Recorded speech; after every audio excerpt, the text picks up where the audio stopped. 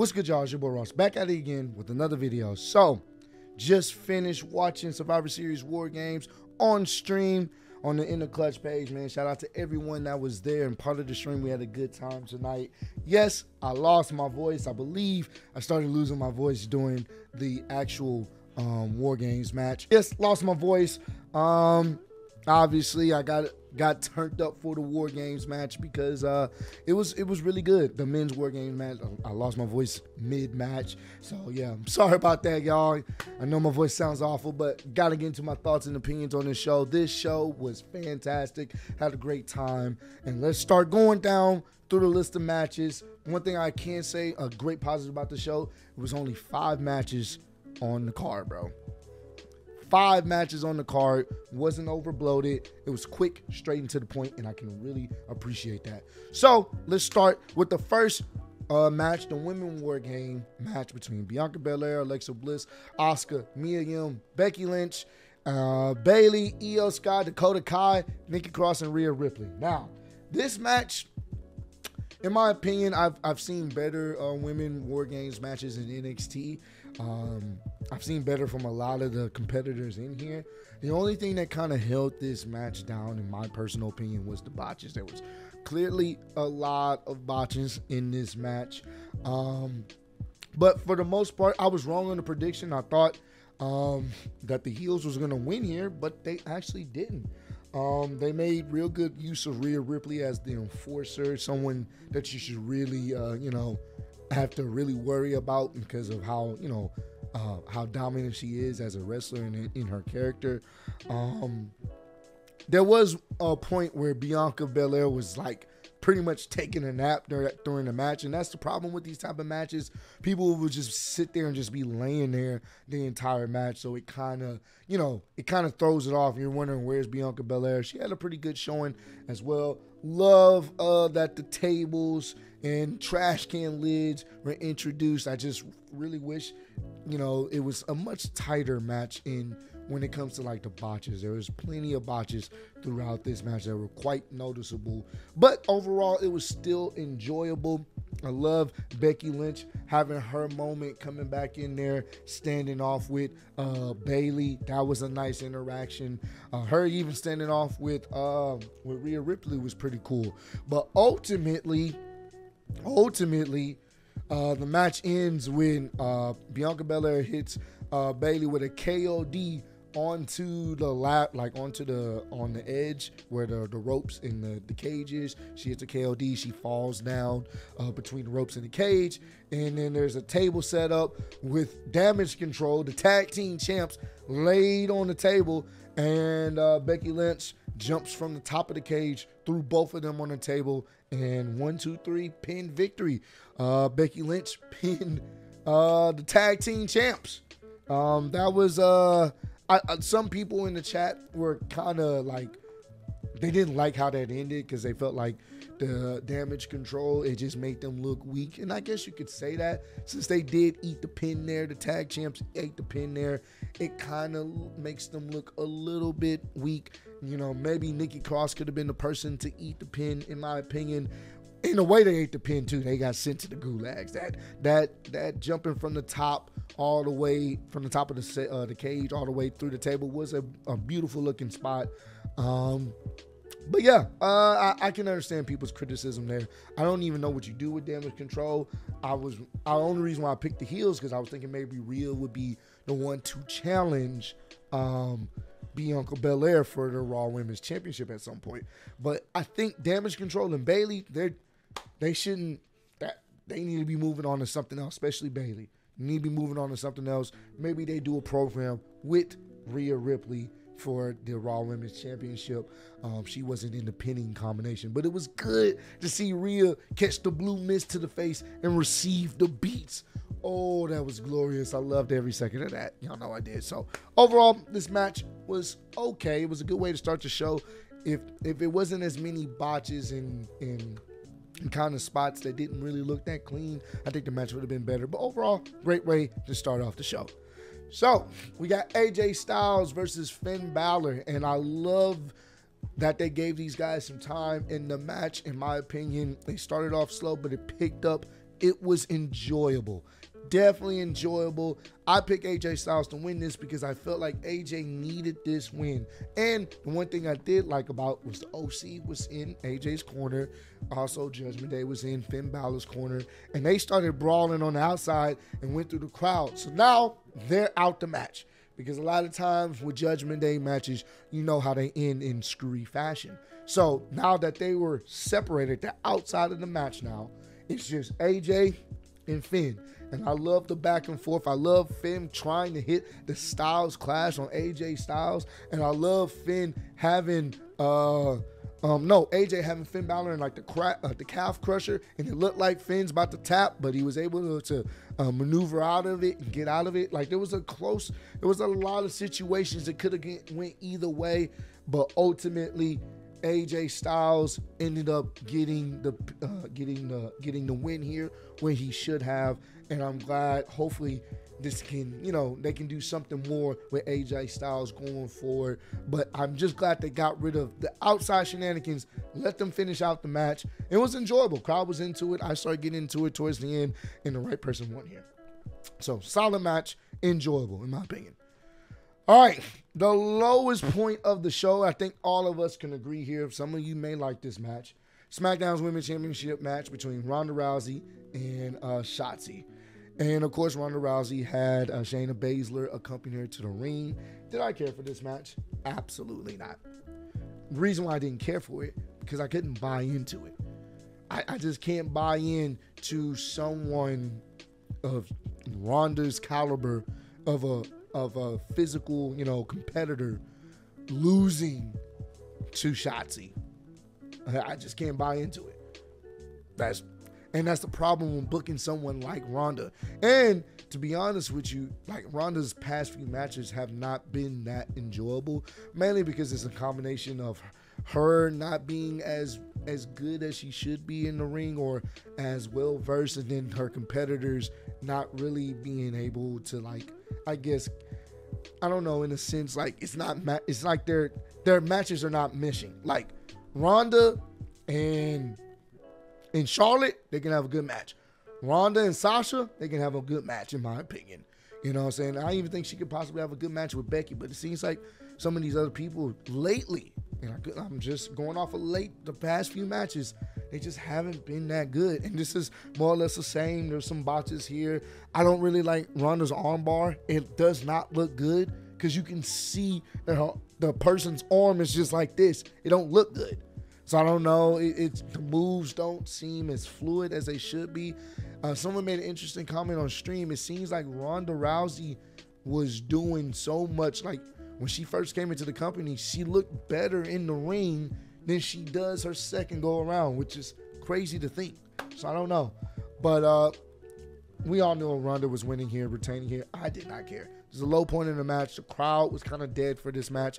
Some of you guys may have enjoyed this match. That's cool. That's awesome. Me personally, I just did not care.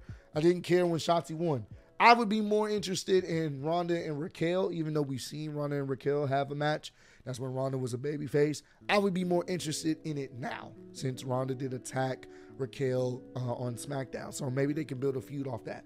That I would be more interested in, and I could possibly buy a little bit more, because Raquel she's a pretty big woman, and it looked like she can somewhat handle herself in a storyline wise against Ronda Rousey. So we'll see what goes forward. But SmackDown, they need some help in that division. They need somebody that can combat Ronda outside of Becky Lynch right now, and they don't have that person other than Raquel. Maybe if Charlotte comes back, but I don't want to see Charlotte in another title opportunity. Not so quickly, at least not now. All right, this, in my opinion, this next match was, when we first watched it, at the time, it was match of the night. And some would say this could be match of the night. The United States Championship match between Austin Theory, Seth Rollins, and Bobby Lashley. This match was great. I called it when they announced it on Monday, this past Monday. This was fantastic. This match had everything I wanted it to have. You had Austin Theory trying to show everybody that he's changed and he's in a different mode. You have Bobby Lashley. He's turned it up to 11 ever since Brock Lesnar attacked him and caused him to lose the United States Championship. So now he's in a different mode. He's all about sending people to the gulags with the quickness. And you have Seth Rollins. It's Seth freaking Rollins. He's always at the top of his game. This match was great. This was so fun. There was a lot of high spots, back and forths. I love this. If you haven't seen the match, go watch this. This is just fantastic. Fantastic. One of the sequences I love is both Bobby Lashley and Austin Theory. They are like on their knees. They're set up for the stomp. Seth Rollins pretty much jumps on Austin Theory's back as leverage and hits the stomp to Bobby Lashley.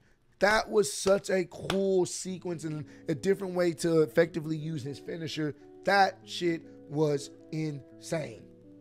And towards the end of the match, it wasn't towards the end of the match. It was another spot. Seth Rollins is out of the frame. He's like outside the ring or whatnot. You can't see him. So Bobby Lashley has Austin Theory in his Hurt Locker submission. And obviously, Austin Theory tries to get out of it. So he uses his leverage from the turnbuckles to flip him over. Well, while he's in a pinning combination, he still has the Hurt Locker, but Austin Theory has his shoulders pinned. Seth Rollins comes from the top rope out of nowhere and hits a frog splash on the Bobby Lashley while he has the Hurt Locker applied. Fantastic spot as well. Bobby Lashley having both Seth and Austin Theory in the Hurt Locker was a cool visual too. But the crazy spot of the night, which was out of nowhere, loved it, is when Bobby Lashley Seth Rollins is doing the Falcon Arrow. It goes from the top rope, hits the Falcon Arrow or whatever. And he pretty much, I want to say, I'm trying to remember the sequence. Bobby Lashley ends up, he has Austin Theory up in an upward position. Bobby Lashley hits Seth while he has Austin Theory up in the upward position. He spears Seth Rollins and then they fall. And Austin Theory was able to roll over at the last second to cover Seth Rollins for the 1-2-3 victory. It was one of those situations where he was at the right place at the right time, and he is the United States champion once again. I loved it. No one came out looking weak in this situation. Bobby Lashley really didn't get a chance to even get into the pinning combination. He just ended up spearing Seth Rollins or whatnot, who happened to be performing another move on Austin Theory. Austin Theory was at the right place at the right time, man. That shit was chef's kiss amazing. And it worked because it came out of nowhere. Austin Theory is the new champ, and I'm looking forward to seeing what they do with him now. I feel like they did a big reset once he dropped the Money in the Bank. Triple H did a big reset on Austin Theory, and I'm interested to see where they take him moving forward. I felt like if you have Austin Theory change his character like this, it only makes sense for him to win this match, so that way you can really expand his character. That's why I said that.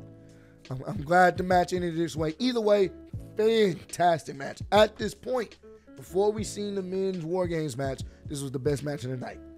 So, now we get to the men's War Games match. The Bloodline versus the Brawling Brutes, Sheamus, Butch, Ridge Holland, Drew McIntyre, Kevin Owens. Now, throughout the night, the story was, can they trust Sami Zayn? Snitching Jey Uso, because he was definitely snitching, went to Roman. He told him what happened on Friday night. Even though Roman can literally just turn on the TV and he would have saw what happened on Friday night. But I guess Roman doesn't watch SmackDown when he's not there. Whatever. So, Snitching Jey went to Roman like, yo, he was talking to Kevin Owens and then he lied to me about it. So, Roman's like, I'm going to talk to him. You do your part. I'm going to go talk to him. I'll know if he's lying. I can tell. I'll know if we can trust him or not. So, Sammy comes in later on in the show. He was, Roman basically said, yo, tell me what happened. And Sammy told him the truth. And he was like, well, why you lie to Jey? And he told him, well, Jey doesn't really rock with me anyway. So if I would have told him, he wouldn't have been in the right space anyway when it came to our match later on that night, which Sammy's making a very good point here. Whatever. He's like, bro, my allegiance is with you. So he's like, all right, cool. We're going to go out there and handle business tonight. They hug. Roman has this look of concern. Like he's hugging him, but he's concerned. So the match starts. And pretty much Jay is catching the beats because Brawling Brutes, Butch, Sheamus, Butch, Ridge Holland, Drew McIntyre, Kevin Owens, they have the man advantage in the Word Games match. And what made this match so good, this was more so story driven. You can tell we were invested more in what the story of Sami Zayn and what's going to happen here. And that's what made this match even that much better. So Jay's getting the beats. It's time for one more member of the Bloodline to come in. You think it's going to be Jimmy. And I like that they were switching up. You would think who would come out next, but they would kind of swerve you on that. I appreciate that. Roman holds back Jimmy. Sammy, you go out there. And I was like, okay, now we're getting into the story bad. So Sammy has to go out there and save Jay, right? So he goes out there. Obviously, Sammy catches the beats too. He saves Jay a couple times or whatnot.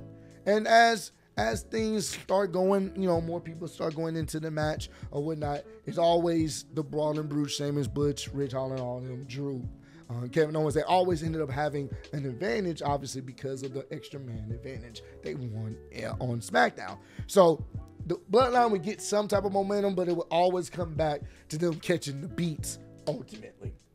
And there was a spot here where Sammy saved Jay. He's like, bro, I got you. And then there was another spot where Jay ended up super kicking Sami Zayn or whatnot, and he didn't feel sorry about it. And there was another spot where Sammy and Jay, they're getting back and forth on setting up the table. Like they're really building this story here. So finally, fast forward, Roman gets into the match, right? Roman gets into the match. Roman is charging up, but then he started having issues. They started jumping on Roman. I love the spot where everyone was taking the beats to the chest. That shit, all the Bloodline members was just catching the stiff beats to the chest on the ropes. I thought that was a beautiful spot, man. I love what they did with Solo Sikoa coming in there as the real enforcer. He was wrecking shop. You can see Roman Reigns smiling in the back in the cage because Solo Sikoa definitely showed out tonight. That was a beautiful showing by him. So we get towards the end where Kevin Owens pretty much locks eyes with Roman Reigns. If you know, they have some great history, man. Their matches they had, I want to say it was last year. I could be wrong. I think it was last year when Roman was really early into his title reign. The matches they had were so god dang good. They were fantastic. Fantastic matches between Roman and Kevin Owens last year. So they have their little stare down and they start going at it or whatnot. And there's one moment where that boy Kevin Owens, it looked like he was about to win. He hit him with the pop-up power bomb. He hit him with the Stone Cold Stunner. You think it's over. Kevin Owens is about to get the pin on Roman Reigns. 1, 2. Sami Zayn stops the ref. So, and they were teasing it throughout the match. Sami and Kevin Owens interacting with each other to the point, but it would always end prematurely because someone else would get involved, right? So I'm like, all right, cool, bet. Now this is the moment. Kevin Owens, Sami Zayn. Of course, crowd is pro Sami Zayn, calling him Sammy, the Usi chants and Sammy Uso. Crowd loves Sami Zayn in this match. They're having their conversation. Roman's on the ground. Kevin Owens like, yo, this is your family? This is your family? This is Kevin Owens like, yo, you gonna really do this for him? And then all of a sudden, I don't know if it was Jimmy or Jay. I think it may have been Jimmy tried to hit the super kick on him. I could be wrong. He tried to hit the super kick on Kevin Owens, and then Kevin Owens hit him. Sami Zayn hit Kevin Owens with a low blow. Hit him with a low blow. He goes to check on Roman, Sami Zayn. Roman gives them the acknowledgement, like, do what you got to do. Sami Zayn goes to the corner, hits Kevin Owens with the haluva kick. And then, as he catches him and lets him fall to the ground, then he gives Jey Uso the nod. He's all yours. Hit the pin, hit Kevin Owens with the frog splash, and he got the 1-2-3 victory. And that was a big thing there because they've had their beef. And this is Sami showing his loyalty, like, eat the pin. Go ahead. I'm showing you I'm with you guys. And that was a cool little story beat, allowing Jey Uso to hit the pin on Kevin Owens. So after that, Roman embraces Sami